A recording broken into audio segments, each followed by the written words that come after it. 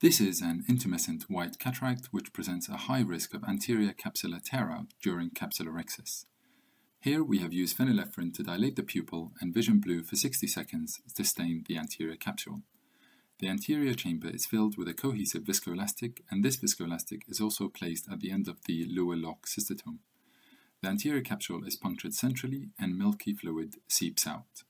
Viscoelastic is injected through the cystotome to clear the view, and a small rhexis is completed. This allows for the decompression of the lens with jets of BSS, after which a second, larger rhexis can be started obliquely with micro scissors.